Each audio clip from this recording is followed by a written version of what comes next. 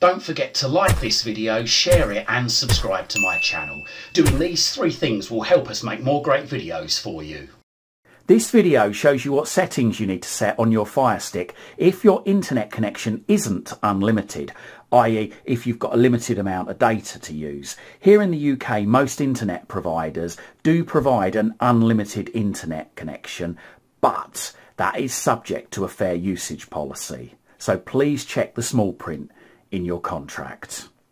If you're using your mobile phone to connect up to your Fire TV stick to stream things, then a lot of mobile phone contracts in the UK aren't unlimited. You are limited to a certain amount of gigabytes of data. Again, please check with your mobile phone provider to see how much usage of data you have. So first things first, what we need to do is we need to go across to settings just there. Okay, go down and across to display and audio, middle button on the remote control, and we go into screensaver. Now the best thing to do is to turn off the screensaver, because this calls out to Amazon to get these lovely photos for your screensaver.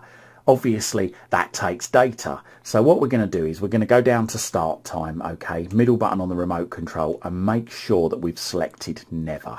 Okay, so if you haven't done already, select never, middle button on the remote control. Let's turn the date and clock off as well. Let's turn the display info off as well, and the Alexa hints. Shuffle we can leave on or off, but I'm going to turn mine off for good measure. So all these could take up data. Granted, it's only going to be a small amount of data, but the picture on the screensaver is going to take quite a lot of data. So like I say, make sure that start time is set to never. The other options there are optional. So push the back button again, and then what we need to do is we need to go into applications. Okay, if we don't use Amazon Photos on the Firestick, go into that. Okay, go down to access Amazon Photos. If it's enabled, middle button on the remote control, and then middle button again to disable, and middle button again to disable, and then go back into Amazon Photos, and there you go, that's disabled. And we want to turn allow guest connections off. So highlight allow guest connections, middle button, send that to off. Press the back button on the remote control, then go down to game circle, middle button, and make sure that whisper sync for games is off if you don't play games on the Fire TV stick. So mine's on, middle button on the remote control, that turns it off. Press the back button, go down to App Store, okay, and we've got here automatic updates. Now you might not want apps to automatically update because that does take data, but if you do turn this off, it does mean that you'll miss out on the latest features, and some apps may stop working after a while because they might require the latest update. So this is optional if you're only temporarily going on a limited internet connection, i.e. if you're going away and you know wherever you're staying has only got a limited internet connection, or you're going to be temporarily using your phone to connect up to your Fire TV stick, then turn this off. Okay, but remember, when you're back on a permanent connection with unlimited usage, make sure you turn this back on. Go down to external market links, middle button on the remote control, and here I would say go to don't open, and that will mean that if you go into an app and it wants to take you to an external link, then it won't open it. Okay, so it might stop the app from fully operating, so in which case if it does, then come back to this section here and turn on, perhaps go to ask before opening. I mean, ask before opening might be a safer option in hindsight, because at least you've got the choice when you go in to an app. Press the back button. In-app purchases, normally I would say turn this off unless you're planning to purchase stuff within an app. Go down to simple sign in, and this here, it's optional whether you leave this on or off.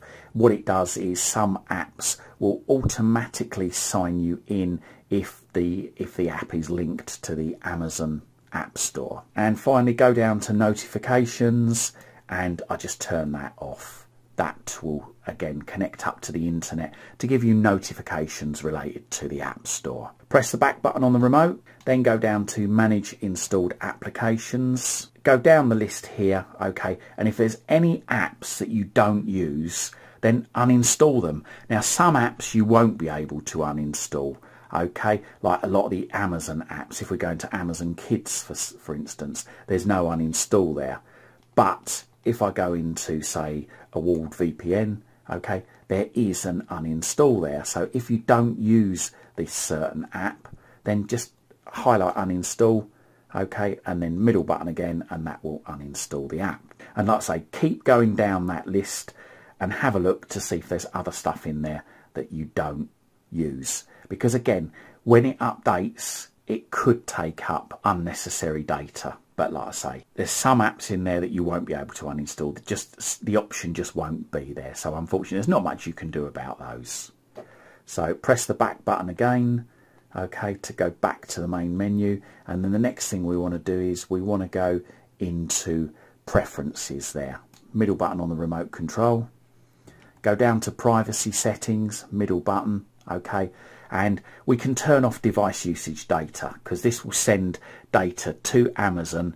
Again, takes up data, it uses megabytes. So turn that off, okay. So it gives you a little idea of what you're turning off there. Read that. If you're happy to turn it off, then middle button again to turn off. Collect app usage data. Now that tells Amazon basically how many times you use the app, how long you use it for, so that they know whether an app's popular or not. So you can turn that off. Highlight it, middle button, and middle button again.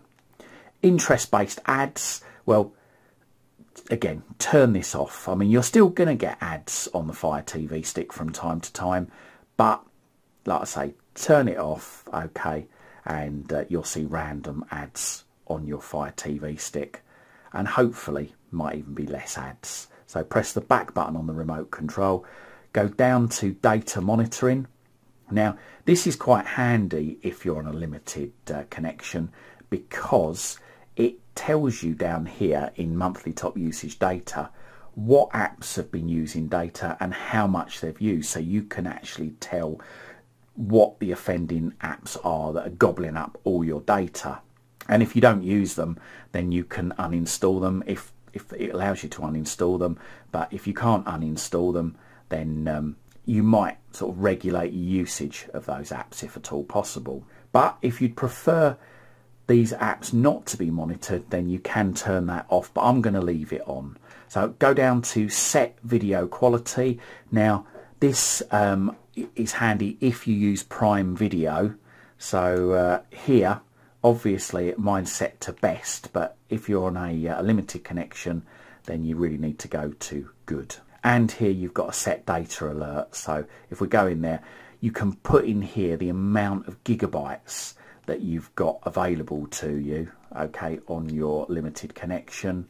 So you type that in, say mine was 10 gigabytes, press the play pause button. It asks you to enter the start date of your billing, okay. So let's just put in there 14. So that's the day of the month, okay. And here it says you will receive an on-screen alert when your Amazon Fire TV Stick has consumed 10 gigabytes of data. So press the play pause button to confirm, and there you go. It tells us there now how much we've used out of the 10 gigabytes in this billing cycle. Now if you've turned that on, okay, and you want to turn it off, then just go to data monitoring, turn it off and turn it back on again, and there you go. That resets the set data alert. So back button on the remote control, go down to notification settings, middle button, okay, and do not interrupt. I generally turn that on so that you don't get pop-ups on the screen. And app notifications there, you can go through this list of apps and turn them all off one by one. Back button on the remote control, go down to featured content. Now this here can consume a lot of data, allow video autoplay when that's switched on. Now that is adverts from Amazon and other providers, which you might notice at the front screen of your Fire TV stick, and of course this is going to download or stream quite large amounts of data, so we can turn both of these off, allow video autoplay and allow audio autoplay as well, so we don't hear things being streamed to our Fire TV stick, like again adverts. So turn those both off, that's very important. Okay, back button again on the remote control and press the home button to go back to the main menu. Okay, so there might also be other apps you use, such as say YouTube for instance. Go into it, go into the settings, and you want to turn things off like autoplay, so turn that off and that will save data. It will stop playing the next video. Also go to previews with sound, okay, turn that off as well, and also go down to improve YouTube, okay, and turn improve YouTube off. That will stop sending anonymous data to YouTube. Again, not going to suck up a great deal of data, that, but it is still some data. So let's come out of that. If there's any other streaming apps you use, like for instance, I don't know, I occasionally use the BBC iPlayer, let's go into that. Just go into their settings, okay, so sign in, go into their settings and have a look to see if they've got anything about usage data in there. I mean, let's just go to settings and help in the BBC iPlayer. Okay, so we've got parental guidance, we've got video quality there. So if I go into video quality, and there you go, I can reduce the video quality to standard definition. So again, that takes up less data than high definition or best quality. Again, if I go into other settings there, we've got autoplay, so I can turn that off so that it doesn't automatically start playing the next episode. This is handy, like if, for instance, you've been watching something on the BBC iPlayer and perhaps you've fallen asleep, so you don't want it to automatically play the next episode. And like I say, just go into other streaming apps and see whether they have got settings in there to stop autoplay, to reduce the quality, etc. You know, anything that you could use to save bandwidth is going to be vital if you're on a limited internet connection. So like I say, any apps that you regularly use, go into them, check the settings, and make sure that if possible you can set it to play standard definition or a lower quality, as that will take up less megabytes and gigabytes on your internet connection.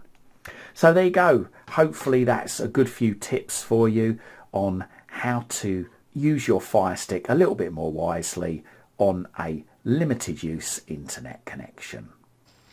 I hope you liked this video, and if you did, hit that like button. If you think your friends, your family or your work colleagues might like it, then don't forget to share this on your social media timelines. And if you haven't done so already, make sure you find out about all my latest videos the second they're released. Hit that subscribe button, then hit the bell, then hit all.